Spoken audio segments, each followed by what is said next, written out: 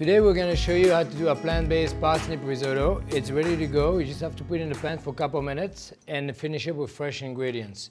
So you get a pan about 9-inch. You just put it all in. Make sure all the product goes in the pan. And make sure all the rice is breaking down. And then you let it sit like this. As soon as it simmers, that's where you want to put a 2-minute time. It's a lot of work to start from scratch because you need a stock and you need to know what you're doing. Like you need to pearl the risotto, and it's the pearling the risotto that makes it. And it's a very fine line when you're going to stop the risotto to be overcooked. It has to be al dente, but you don't want to stick it to your teeth. Local, fresh, seasonal ingredients. Right now we have the peas. It's right in the season of the peas. Just add your peas into the risotto. You could do it with diced asparagus, you could do it with kale, you could do it with beans. There's a lot of different things you can add on to a risotto.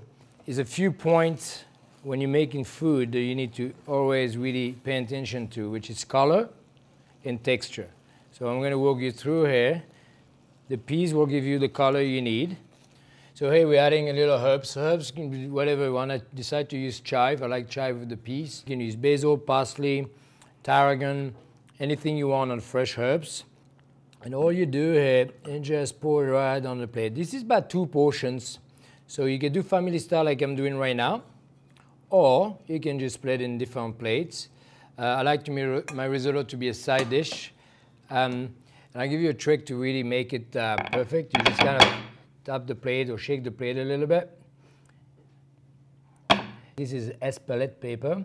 It's not spicy, it's just sweet. And then we're gonna add Parmesan. Now this is plant-based, so you can use a plant-based Parmesan. I use it on Chamba menu in the past. It's actually great.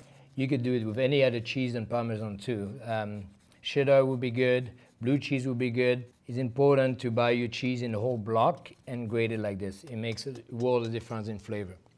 Nice texture is a roasted pine nuts. You could use hazelnut. I like hazelnut with it. I find walnuts a little too strong. So adding a little radish to it is going to just ease the richness of the risotto.